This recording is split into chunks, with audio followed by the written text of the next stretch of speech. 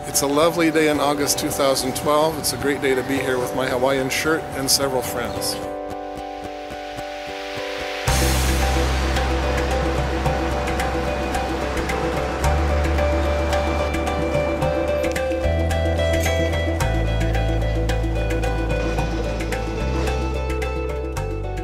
Okay, we just walked past the Church of the Oratoire. I'm going to tell that story in a minute.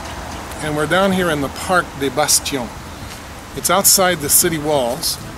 You can see the walls up here. There's one of the parapets that was sticking out so they could put artillery pieces on it. When artillery technology developed, the city walls of all of Europe's cities became obsolete, useless. So the space that had been out there, the fields of fire, was transformed either into large boulevards or parks all over Europe. In this case, it was transformed into this beautiful park, and then behind me, new buildings were built for the University of Geneva. The University of Geneva actually began in the Auditoire, where we were earlier, because Calvin taught there first, but then in 1559, the University of Lausanne split, the academy split, and one of Calvin's lieutenants, de Bez, brought half of it here to Geneva, and they started training pastors not only in Lausanne but in Geneva. So at that point, it became really the birthplace of the University of Geneva. They trained pastors in there for 200 years and then moved to other buildings. But this is the place of the university now, and this is where Lenin would have studied, in this library here. They actually have one of the library sign-in books where he's signed his name in the library. Right opposite me is the Reformation Wall. This was the monument that was done to mark the 400th anniversary of the Geneva Reformation. So it's got the historic figures that came out of that Reformation, not just from Switzerland, but the pilgrims who went to America, and it's got the text of the Mayflower Covenant up there, which all Americans have to study in primary school. It was really the beginnings of democracy in America, but it came out of the Puritan movement, which we know is totally influenced by Calvin and Geneva. And it's got other Protestant leaders up there from other nations, and the texts that came out of those nations that were really the foundations of government and thinking in those nations. And the four huge figures up there are Calvin, de Bez, Knox, and Farel.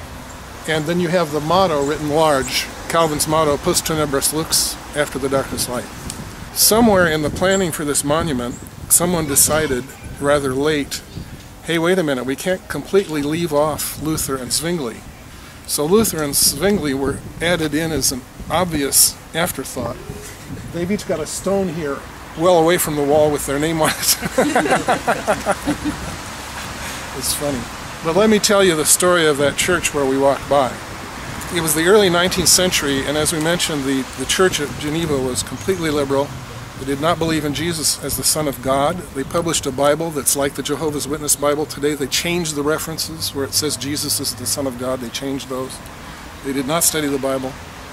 And a young Scotsman came for a visit, and they assigned a theology student from Calvin's Academy to take him around town. And as he talked with this young man, he was appalled to realize that he knew nothing whatever about the New Testament. So he decided to stay. And he rented an apartment over by that square where we just passed. And he started holding Bible studies for the theology students. One of them wrote later, not only had we never studied the book of Romans, most of us had never read the book of Romans. So then that was a new experience for them. Then they started to have another new experience, which was getting saved. They brought their professors, and some of them got saved. And that began what we call in French, we still call it today, the revival. The Wesleyan revival never made it to French Europe. My theory is that the enemy incited the French Revolution to keep the Wesleyan revival out of France. The revival, as we say in French, had a huge impact around here and across the French world. Many, many churches were started by the hundreds in France alone. Missions and movements were started. The first French missionaries went to the Pacific. They went to the Indian Ocean. They went to the Caribbean. All nations which had not had missionaries before because the French colonial governments had kept them out. But now a whole wave of missionaries was raised up. The problem with this revival, even though it was wonderful in the sense of many people got saved, there were very sound conversions, new churches were started, orphanages and hospitals were started, but that revival never became a Reformation. Let me just mention that there had been prayer for Geneva and for a revival for many years. And an English lady in Lausanne prayed for years for a revival to break out. The Moravians were here, so they sent a team, and they were here for 3 generations praying for a move of the Spirit. So it took a long time, but it happened, and the spark was the visit of this young Scottish man who was willing to move to Geneva and do the Bible studies. There were 2 reasons that the nations were not taught that revival did not become Reformation. One was that the church had decided that teaching the nations was not the church's job.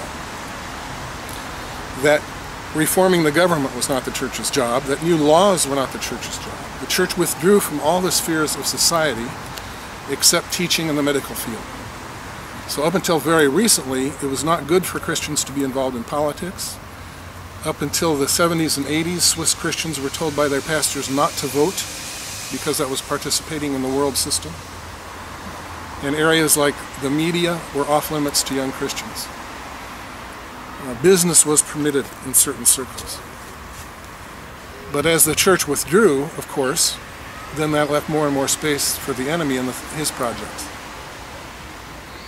This was the teaching of the Enlightenment that the church accepted, that we're trying to get back away from now. The other thing that happened is that a man came from England named John Nelson Darby, did a new translation of the Bible, which is very good, by the way. But he had a brand new teaching in the 1830s, and that is that Jesus was coming back any minute, and that we didn't have time to worry about going to university or learning to think or getting involved in government, because Jesus was going to come back any minute. All we had time for was to get saved and to witness to our neighbors. And guess what? Jesus did not come back any minute. And I have a wonderful seminar this week, and it's very small. One of the ways I keep my seminars small is by teaching on topics like Jesus is not coming back any minute. So let me be the one to tell you, he's not. Let's not waste our time waiting. We need to get on with doing what he told us to do, which is teach the nations. And this teaching, which is still very strong in certain circles, a lot of American circles, has been very, very harmful to the mission of the church. It's kept us in short-term thinking, and it's one of the main factors in the anti-intellectualism of the church. We have no idea how to worship God with our minds. We have never been taught that because we've never learned it from God. When the Lord said to YWAM, start a university, I knew right away he wasn't going to come back anytime. Because the university is a 5-generation project. And right now we're only in the middle of the 2nd generation. There is one area in which the nations were taught out of that revival. This is going to be my last story. In that church that was started in the revival, it was full every Sunday with people from the upper classes of Geneva society. There was one lady who had a son. He was kind of a problem kid. He'd be real spiritual one year and be a mess the next year. He spent a lot of time trying to get rich, so he traveled to North Africa to try to find mines, gold mines or whatever kind of mines, and then come back to his mother's church and try to get people to invest. He never made any money, died poor. But one time when he was coming back, he heard about a battle in a place called Solferino in Italy between the Austrian and French armies. He went out to the battlefield and it was covered with dying soldiers. And he tried to get the villagers to help, he tried to get the army to help, But they told him, no, if we go out there, we can get shot. They'll just shoot at us if we try to help the wounded. So we're not going. So he came back to Geneva appalled that this kind of thing could happen. He gave a report in his church and wrote a brochure, a little booklet called A Visit to Solferino, which is a call to the conscience of Europe. He basically said, as Christian nations, if we have to go to war, let's at least take care of the wounded, let's take care of prisoners of war, and let's protect the civilians in time of war. So from the Bible school that was next to the church where they trained the pastors, they sent 2 young men out to the next battlefield. And it was the first intentional mission to the wounded in human history. And of course the guy's name was Henri Dunant, and he started the organization that then became the International Red Cross. Those 2 young men went out in 1859. In the 1860s, the Red Cross called the nations of the world to Geneva. The 16 major world powers came and all agreed to sign a document called the Geneva Convention, which regulates the conduct of nations in time of war. Its principles are based on what God says about treating civilians in the prophet Amos, totally biblical principles. And now almost every nation on earth has signed the Geneva Convention, and they're taught in that area how to wage war. Now, of course, a lot of nations don't respect what they signed, but that's another problem. But here's the point. Every square meter of Europe has probably been a battlefield at one time or another. Christians have been looking at the wounded on those battlefields for 2,000 years. No one ever saw the wounded in the way that Henri Dunant did until 1859. Why did he see and nobody else? I believe, and as I think about the people who saw differently in the history of the church, the Booths who saw East London for the first time, although Christians had been looking at East London for centuries, the poverty and the misery there. Hudson Taylor, he saw the interior cities of China. Down through the history of the church, David Wilkerson and the gangs of New York City. People all of a sudden had their eyes opened by the Lord in a way that no one else had. Why these people? There's nothing special about most of them. As I said, Henri Dunant was a guy with problems his entire life. There's nothing extraordinary about David Wilkerson, even though he's a wonderful man of God. I believe the difference is in the heart. And God seeks the heart, and he sees when someone has a heart to do something about it. And when someone has a heart to do something, then he will open our eyes. Then he'll lead us to do the next small step of obedience. Then as we continue in that way, he'll multiply, and ministries can start that can change the world. But they got to start with our hearts.